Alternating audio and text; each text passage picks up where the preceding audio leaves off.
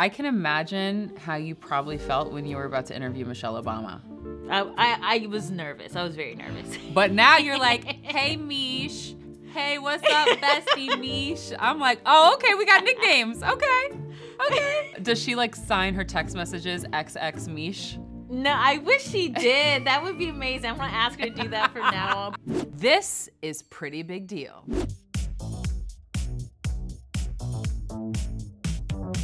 This is Revlon Rose and Shine. Rose and Shine. And this is the infamous trick. Katie, uses this eyebrow pencil on my lips. No. Anyways, so it contours your lip.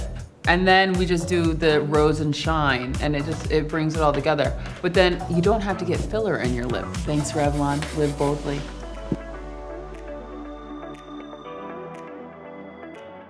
Hey guys, so today we're talking to Phoebe Robinson. She is a comedian and actress. She's a New York Times bestseller. She's obviously funny because she's a comedian, but she's an overall boss. Technology. Sing it out, sister.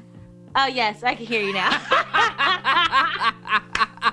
So, fellow podcaster, this is very exciting. You started Black Frasier in quarantine. I did, yeah. I mean, I kind of always had this idea of like an advice podcast. I think people really responded to the fact that like, this podcast is like not designed to be like, we have all the answers. Me and my guests, we have all the answers and you guys are gonna learn. It's more like, this is a conversation. We don't always know how things are gonna turn out, but like at least if we're connecting with each other, we will feel less alone. I love that. What have you truly learned about yourself in hosting Black Frasier? Yeah, I think when I was in my 20s, I wanted to have kids. And then as I got older, I was just like, I really like being an aunt and I really like... You can give the kid back. Yeah, I really like leaving. But also I feel like through my work, and I tend to hire a lot of women, I feel like, I don't want to call myself a mentor, but I feel like I'm very nurturing in that way.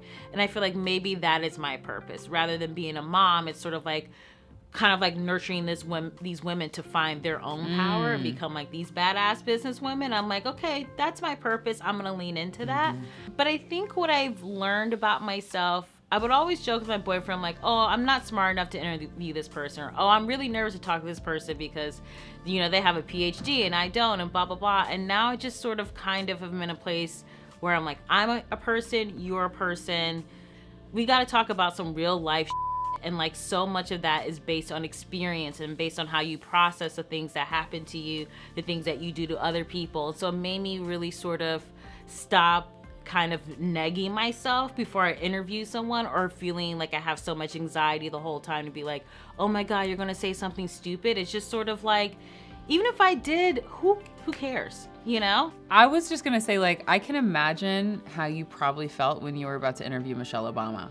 I was nervous. I was very nervous. But now you're like, hey, Mish. Hey, what's up, bestie, Mish? I'm like, oh, okay, we got nicknames. Okay. Does she like sign her text messages XX Mish? No, I wish she did. That would be amazing. I'm gonna ask her to do that from now on. But the thing is, it's like I would just get in my head, and she's like such a normal, down-to-earth person, and then like 5 minutes after talking to her, you're like, oh, this is my homegirl. Like, I don't need to like, yeah, she is like an accomplished lawyer, all these things, but it's like, I don't need to like make this a bigger deal. Just be in the moment. Yes. I think that's what I've really truly learned, is being in the moment when talking to someone, instead of going like, okay, make sure I have my next question, make sure I'm looking okay, making sure like I say something funny. It's like, no, just be present, because that person's being really present with you. So it only makes sense that you give that back in return. Yeah, the respect. Well, okay, speaking of Michelle, you know, our favorite first lady, and let's just say like hypothetically she is our president and she has you as her VP.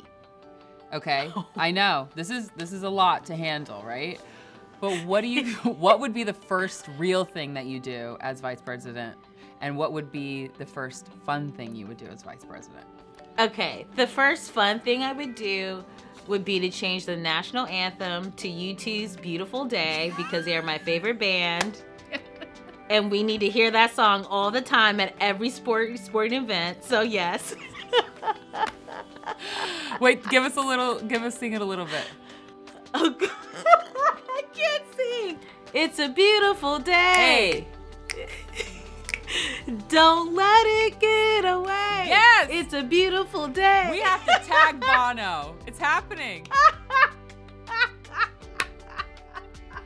I'm sorry, Bono. To hear the whole conversation, make sure to listen to Pretty Big Deal wherever you get your podcasts. This is Flamingo, and I'm obsessed with it. And I'll tell you why, because it's very moisturizing. I put it all over my body, but we're all out here washing our hands 24/7, and they get cracky. So, not anymore. Ooh, sorry. I thought you had your eyes on me. Phoebe, it was so fun talking to you today. I love multi-talented people, especially people who don't put limits on themselves for what they truly can do and can achieve. So again, Phoebe, thank you. You are a true PBD girl.